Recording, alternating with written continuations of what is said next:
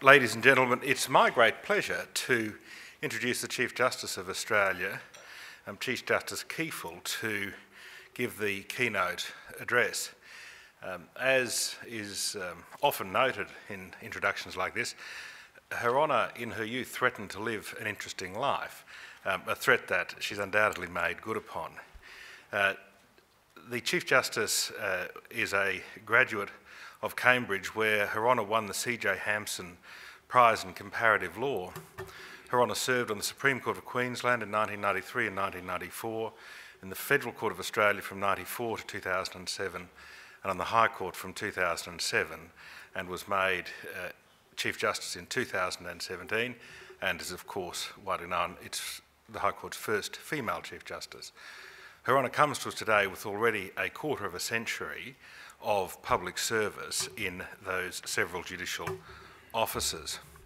At the time of the Chief Justice's appointment, Her Honour is recorded as saying that it will be a privilege to walk in the footsteps of the eminent jurists who have been appointed Chief Justice since the Court was established in 1903, and today gives expression to those views. Indeed, those footsteps include Chief Justice Griffiths, in whose name this lecture is presented, and Chief Justices Gibbs and Brennan, all Queenslanders who went on to be Chief Justice of the High Court, like Chief Justice Gibbs and Chief Justice Griffith. Her Honour served on the Supreme Court of Queensland, and like Chief Justice Brennan, Her Honour served on the Federal Court. It is appropriate to be suitably parochial on an occasion like today. Each of the three Chief Justices just mentioned have left a durable judicial legacy of their time on the Court. The same may be said of Chief Justice Kiefel. Her Honour's contribution to the Court is wide and varied, but if I could give just one example, Her Honour has promoted, indeed led, a very important discussion on the Court about the implied freedom of political expression, and putting that upon a principled basis, appropriate and able to be understood by the several Australian legislatures. It is my great pleasure then to ask the Chief Justice to come and address us on the vicissitudes of war, effectively, as they touched upon the life of the High Court. If you would welcome her on in the customary way.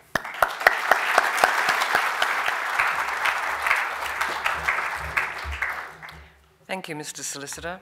Mr. President, judicial colleagues, members of the Samuel Griffith Society. My thanks to the Society for this opportunity to speak to you today. Sir Samuel Griffith was an advocate for a federal parliament having a power to legislate with respect to defence. At the Australasian Federation Conference in 1890, he said that the possibility of each of the states passing laws with respect to their defence was, quote, obviously incompatible with the existence of anything like a combined and well-disciplined army, and that for the purpose of defence there must be a central government in Australia. He noted that Sir Henry Parkes had pointed out, quote, we may at any moment be in imminent danger of invasion, and we cannot, under existing circumstances, protect ourselves satisfactorily. The following year, he was able to observe that we are all agreed that there must be one command. The importance of considerations of defence as a catalyst for federation was noted by Quick and Garron. They explained that the military expenditure incurred by the imperial government in 1858 in its various colonies and dependencies amounted to nearly £4 million sterling. Gradually, imperial troops were withdrawn, and the largely self-governing colonies began undertaking the responsibility of their own military defence. At the Colonial Conference held in London in 1887, the representatives of the colonies expressed a desire that the imperial government should appoint a military officer of high standing to advise the Australian governments as to the best method of organising the local forces in order to secure their joint cooperation in time of need. The report of Major General Edwards in 1889 pointed to there being no provision for united action in time of emergency. His recommendation of a federation of the naval and military forces, Quick and Garran say, was one of the strongest arguments ever submitted in favour of the political federation of the Australian colonies.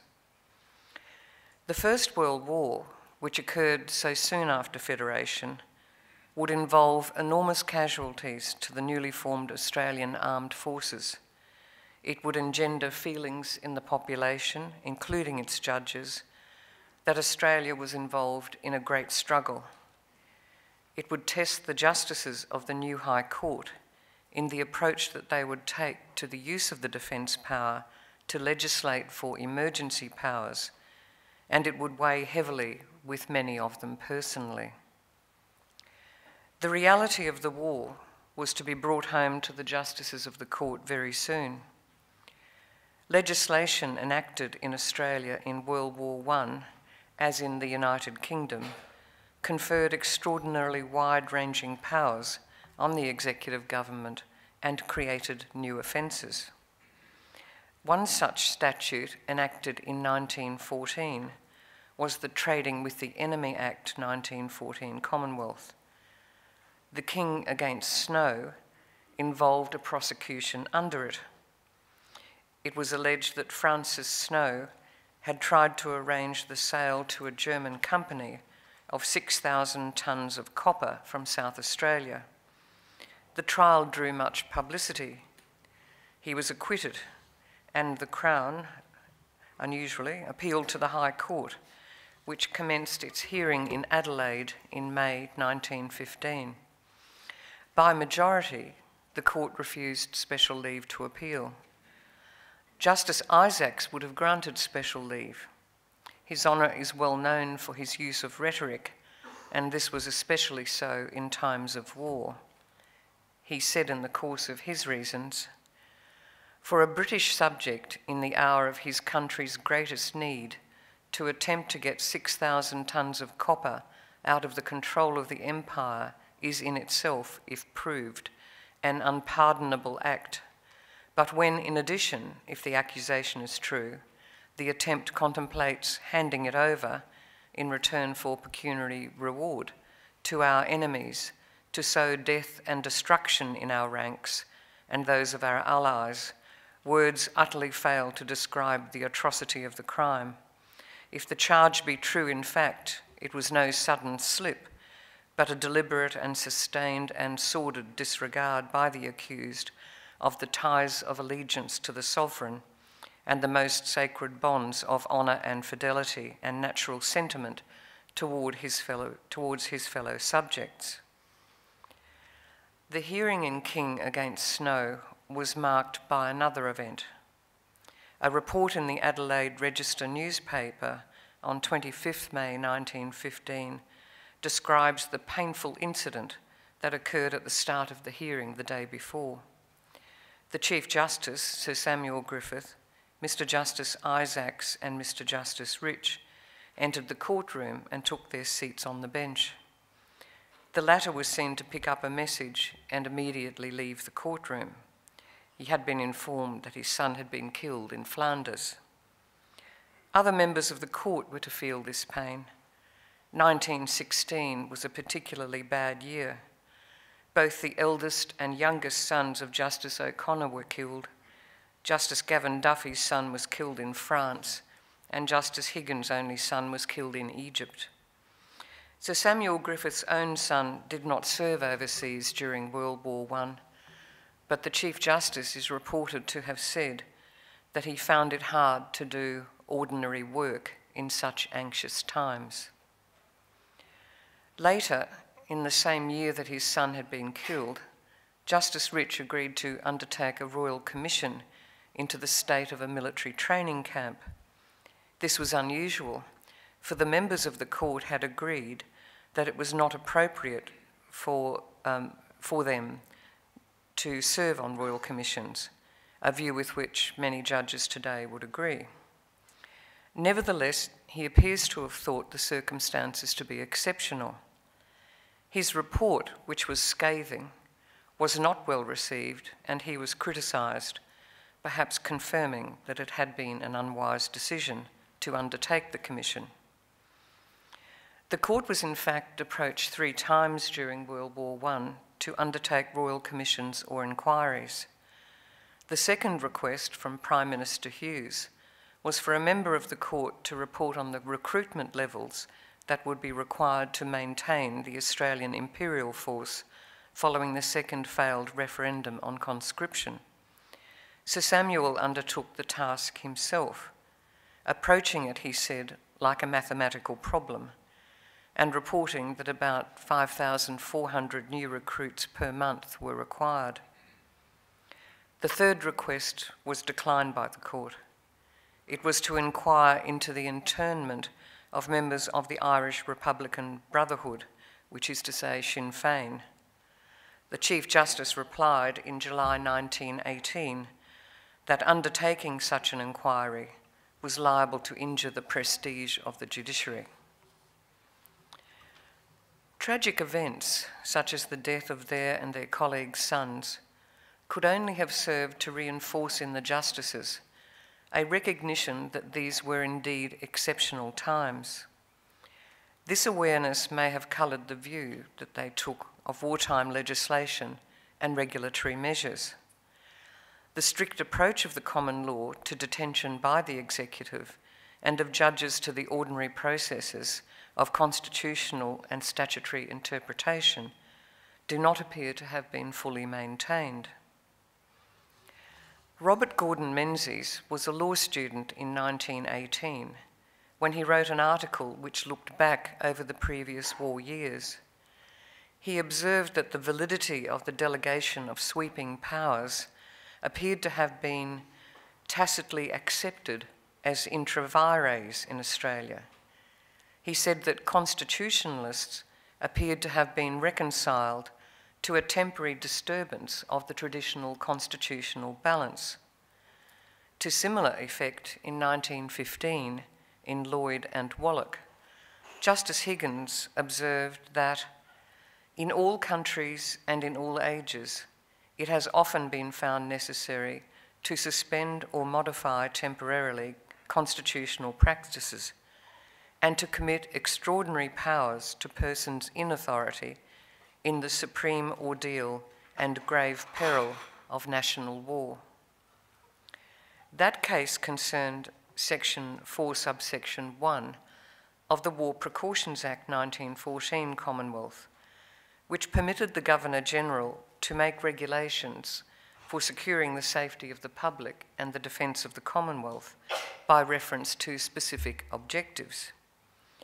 A regulation made under the Act provided that any naturalised person could be detained in military custody on the order of the Minister if the Minister has reason to believe that the person is disaffected or disloyal. The Minister asserted such a belief about Franz Wallach, a German-born naturalised British subject who had immigrated to Australia in 1893.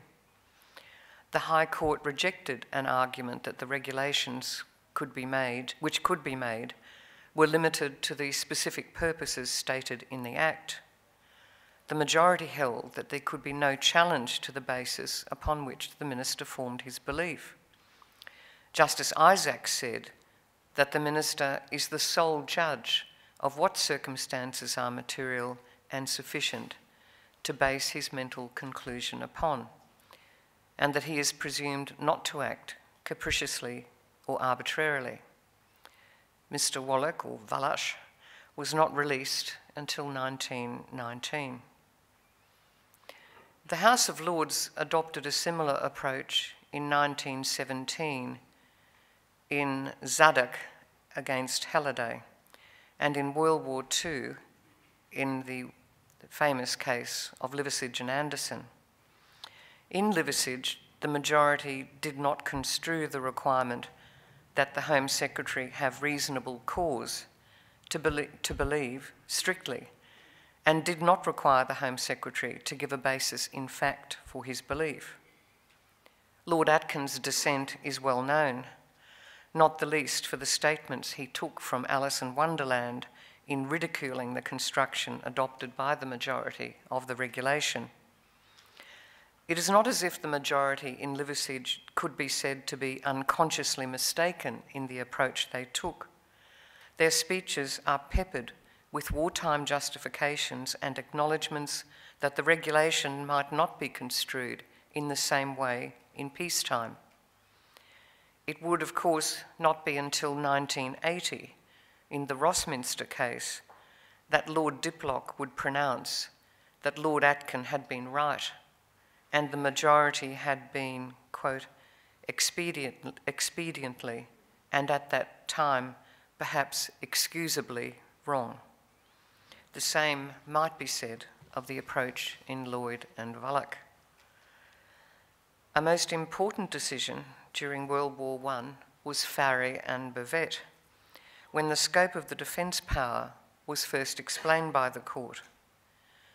The court gave it a very broad reach, so much so that in 1929, the Royal Commission on the Constitution was able to say that, quote, in time of war, the Commonwealth Parliament may pass any law or may give the executive authority to make any regulation which it considers necessary for the safety of the country.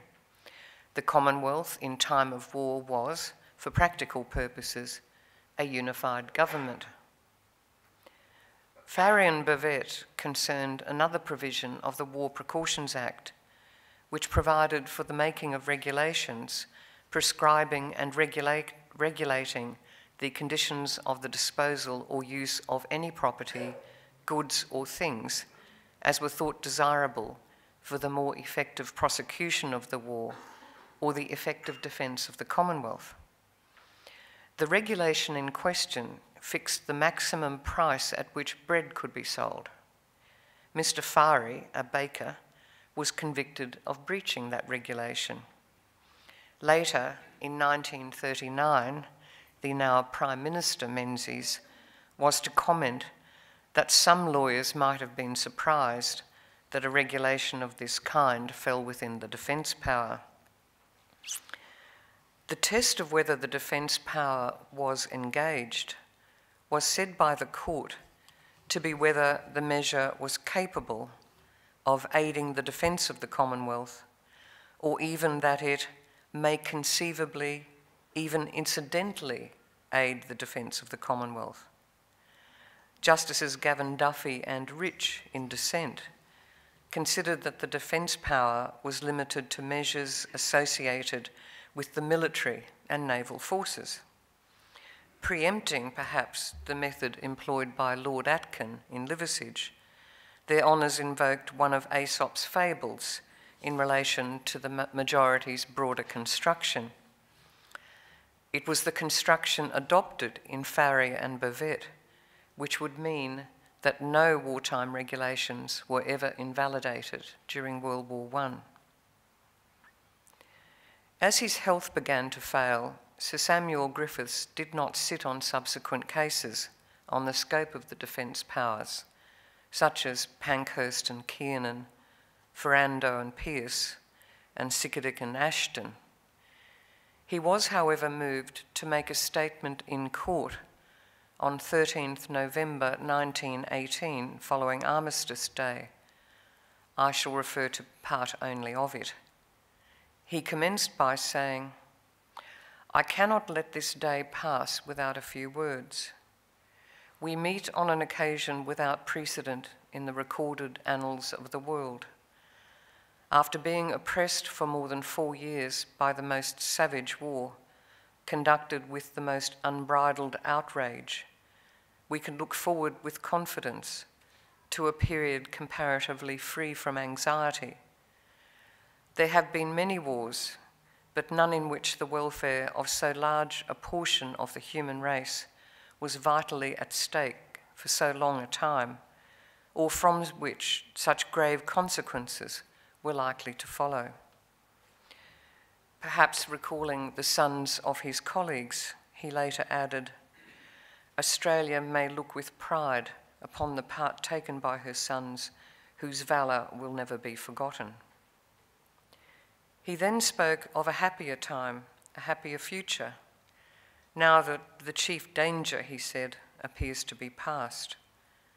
Of course, a lasting peace was not to be. Personal loss was again to be felt in World War II by Chief Justice Latham, whose son was declared presumed dead after his plane failed to return from a flight over the Norwegian coast. And it would not be long before the justices would be faced with the challenge of how to construe wartime legislation.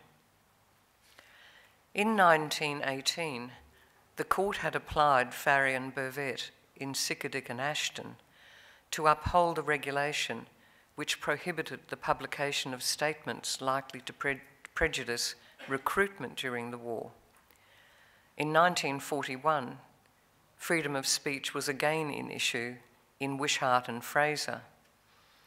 The court appeared to maintain the position it had taken in the First World War.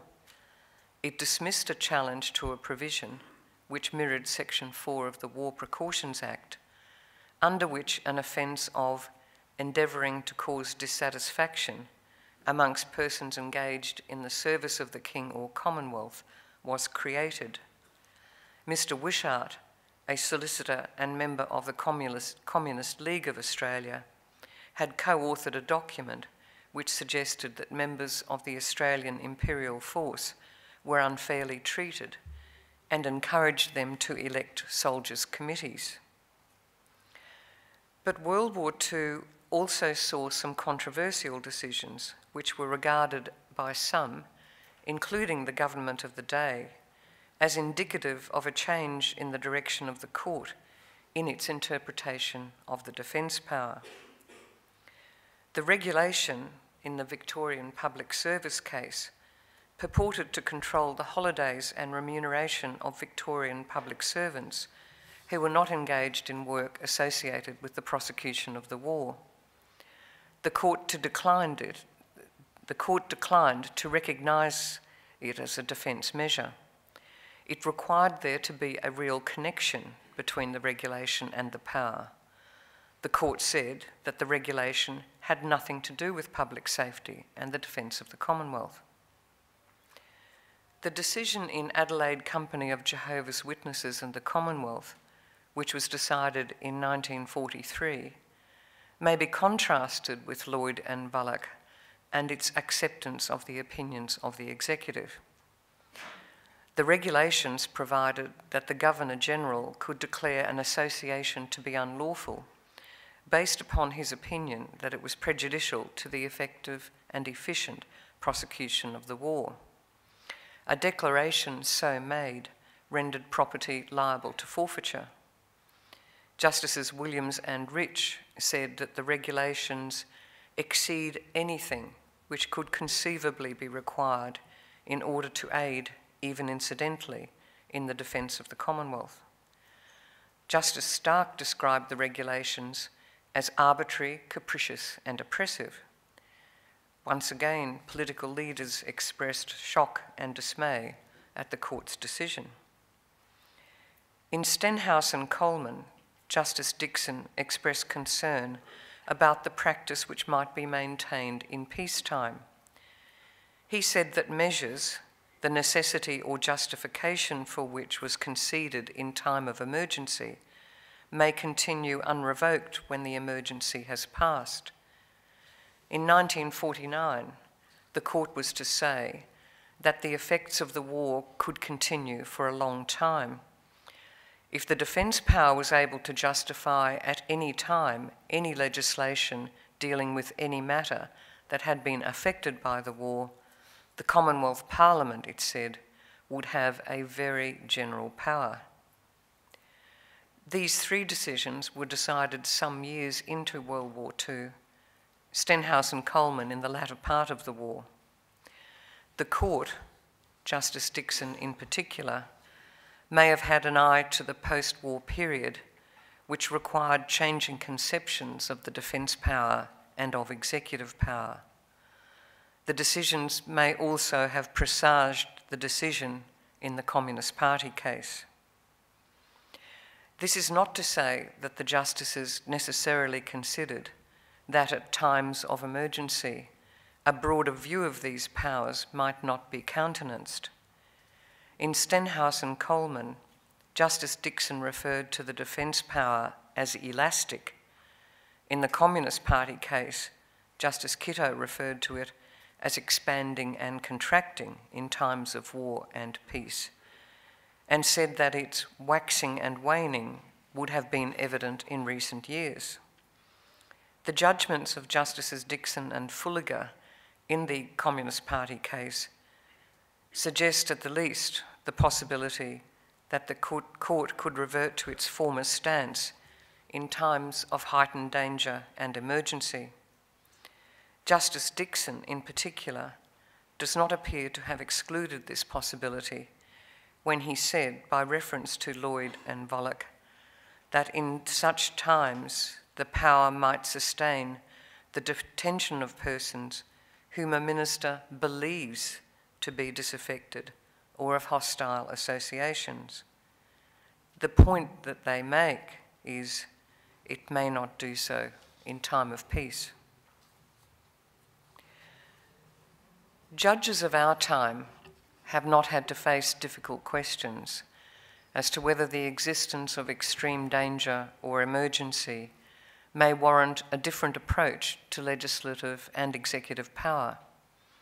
If such questions do arise, it will likely be in a different context from these earlier decisions I have discussed, involving different risks and the use of different kinds of powers. Legislation may involve the courts more directly in relation to matters such as detention, raising different issues for the courts. Nonetheless, the response of judges in earlier times who have felt the weight of war does not suggest that we should assume that a future response might be so much different. We cannot now know. Thank you for your attention.